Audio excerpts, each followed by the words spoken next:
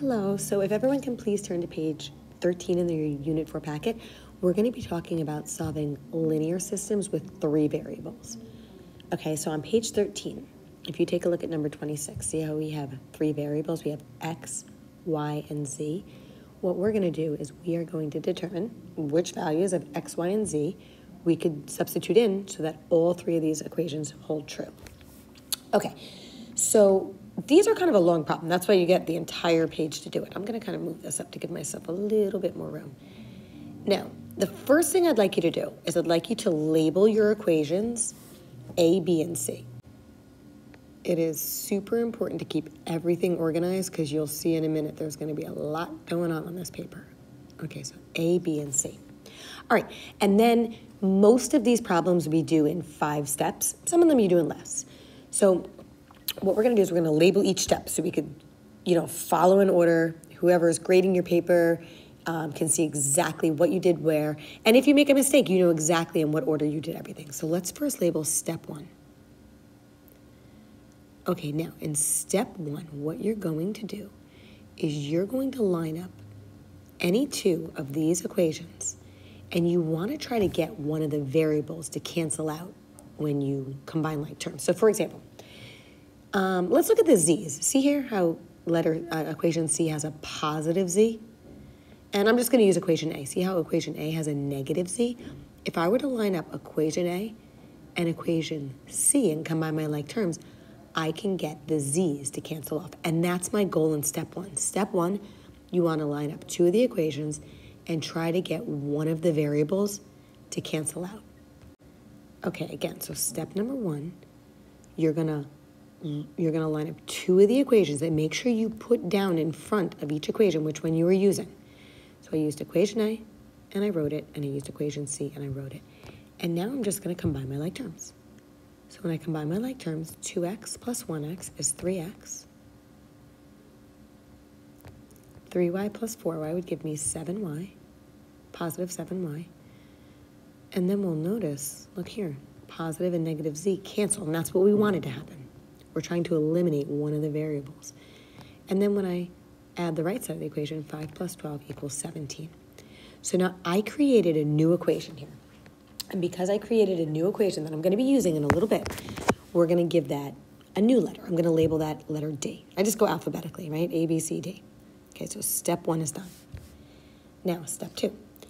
In step 2, what you want to do is you want to go back to those original equations and you want to pick a different pair of equations to line up. Okay, so I'm going to use, again, like if you look at equation B and equation C, again, look at this, the z's would cancel off. So I'm going to this time line up equation B and equation C. That way, the z's nicely cancel out for us. Okay, so if you notice, I said which equation I was using. I put it in front of it, right? I put a B with a circle around it. And the reason I circle it is because we have a lot of variables going on. I don't want it to blend in with the variables we already have. So I wrote equation B. Underneath it, I lined up equation C. And now I'm just going to combine my like terms. So when I combine my like terms, 4x plus 1x is 5x. Negative 1y plus 4y is positive 3y. And again, my z's cancel. And then I'm going to bring down the equals, and negative 1 plus 12 is positive 11. Okay, one thing that I want to point out, whichever variable you cancel off in step 1, right? We said we're canceling off the z's. You have to cancel off that same exact variable in step 2. Okay, so in step 1 and in step 2, we are canceling off the same variable. Sometimes they don't so nicely cancel off for us like this one, but that's okay. You're going to see in a minute what we can do if the variables don't cancel off. But let's put a note of this in our paper, on our page, because it's super important. Okay, so if you can write this at the top of the page, the problem, you must eliminate the same variable in steps 1 and 2. If you eliminate the z's in step 1, don't try to eliminate the x's or the y's in step 2. Okay, so you have to eliminate, I'm going to highlight that, eliminate the same variable, okay, in steps 1 and 2. That's super important. Okay, one thing I just want to make a note of. In step 1, when we created a new equation in terms of two variables and we labeled it D. Well, look at this. In step 2, we created a new equation, which we're going to be using in a minute in terms of two variables, right? We have to give that a label too. If you create an equation that you may need to use in a future step, just label it. So this is equation E. So far we have equations A, B, C, D, and E. Okay, let me give myself a little more room. Now in step 3. In step 3, what we're going to do is we're going to use those two equations that we made in step 1 and 2. Okay, in step 3, we are going to use equations D and E, and that's why we labeled them. Okay, so in step 3, you're using equations D and E, the two new equations that you created. Now, I'm sure you may be noticing that if we line up equation D with equation E, look at this, the x's don't cancel and the y's don't cancel, but that's okay. You are allowed to multiply an equation by whatever you want, as long as whatever you multiply the left-hand side of the equation by, you multiply the right-hand side of the equation by the same thing. So we can multiply one or both of these equations by whatever we want in order to get one of the variables to cancel out. All right, so let's just say, it doesn't matter whether you get the x's or the y's to cancel. Let's just say we want to get the x's to cancel off. See how this is a 3x and this is a 5x? If we can multiply those equations in order to get one of them to say, let's say, positive 15x, and the other to say negative 15x, then, you know, those x terms will cancel off. So let's think about it. Let's say we want this term to say positive 15x. I would have to multiply this equation by 5 because isn't 5 times 3x, 5x, 15x, I'm sorry. So what I'm going to do is I'm going to put the 5 in front of my D. And if I want to get this term to say negative 15x, isn't 5x times negative 3 negative 15? So I'm going to put a negative 3 in front of this E. Okay, now you have two different options. Option number 1. Okay, so option number 1 is to put the 5 in front of equation D and show that you're distributing this 5 to all 3 terms and then rewriting it over here. And then do the same thing with equation E. You could put a negative 3 in front of the equation and show that you're distributing and rewrite it over here and then just combine your like terms. Okay, if you don't think that's necessary to write all that out, then you don't have to. You can just basically do 5 times 3x to give you 15x. You could just write it. And then do 5 times 7y to give you 35y. And then do 5 times 17 to give you 85. So you can either write the 5, put the 5 in front of the parentheses and show you're distributing, or if you put the 5 here, you could just, I take my finger, I do 5 times 3x is 15x, 5 times 7y is 35y, and 5 times 17 is 85. So you do what you feel comfortable doing. Okay, so then for equation A, negative 3, we're multiplying equation E by negative 3. So negative 3 times 5x is negative 15x. Negative 3 times 3y is negative 9y. And notice I'm actually dragging my finger to make sure I distribute. So negative 3 times 3y is negative 9y. And then I could bring down my equals. And negative 3 times 11 is negative 33.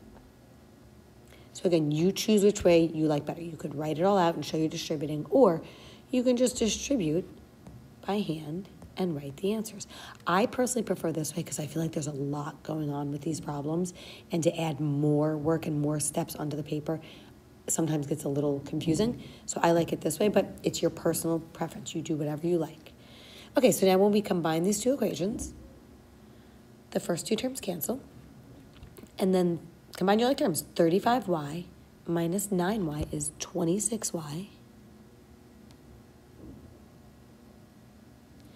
And then 85 minus 33 is 52. And look at this. we now have an equation. Let me just move this up a little. We now have an equation where we have just one variable in it. We have just y in it. So we could solve this equation. Okay, if we want to solve for y, just divide both sides by 26. And we wind up getting y equals 2. So we have solved for our first variable. Usually, once we get to step 3, you've solved for your first variable. And then in step 4, we'll solve for the second, and in step 5, we'll solve for the third. Okay, I made this a little bit smaller, and just so we could see all the steps in front of us. Now, in step 4, now that we know what y is equal to, you're going to go back to either equation D or E. It doesn't matter. Think about it. If we know what y is equal to, can't we substitute it into equation D and solve for x? Or in equation E, right? If we know what y is equal to, can't we substitute it in for y here and solve for x? Okay, so pick either one of those two equations. I'm just going to pick D and substitute the 2 in for y. So instead of 3x plus 7y equals 17, we'll have 3x plus 7 times 2 equals 17. Okay, again, so we took what y is equal to, and we just substituted it in for y. You could do it into either equation D or E, because then the only other variable that's in those equations is an x, so we can now solve for x. So I wrote 3x plus 7 times 2 equals 17. So now we're just going to solve for x. Okay, so since 7 times 2 is 14, we have 3x plus 14 equals 17.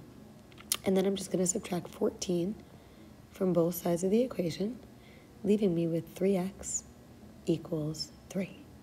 And now when I divide by 3, look at this. I was able to get x by itself, so I have x equals 1. All right, we're almost there. So far we have, I'm going to make an answer box over here. We have x equals 1. We have y equals 2. And the only thing left to solve for is our z. All right, so let's do it. Now let's think about it. If we know x and we know y, you could go back to any one of these original equations and plug in 1 for x, 2 for y, and solve for z. Now, I personally think C is the easiest equation to solve for z, and just because it's positive, but you could choose any one of them. You'll get the same answer either way. All right, so I'm going to use, let me write out step 5. This is my last and final step. Step 5. All right, I'm using equation C. So now equation C says x plus 4y. So in place of the x, I'm going to substitute it with a 1. So I have 1 plus, and then it says 4y. So in place of the y, we're going to plug in a 2. And then I'm just going to bring down the rest of the equation. It says plus z equals 12. All right, so now we can solve this equation for z. So we have 1 plus, well, 4 times 2 is 8. So we have 1 plus 8 plus z equals 12. All right, well, 1 plus 8 is just 9. So we have 9 plus z equals 12. And by the way, the reason I put these little marks in my z's is so that they don't look like 2s. Okay, and then to get the z by itself, let's just subtract 9 from both sides of the equation. All right, so when we do, these cancel, and it leaves us with z equals 3. So that's our third and final variable. So look at that. It wound up being 1, 2, 3. X equals 1, y equals 2, and z equals 3. Now, these are long, and, you know, they take a little bit of practice, but once you practice them, it's really kind of the same process over and over again. So the more of these you do, the easier they become.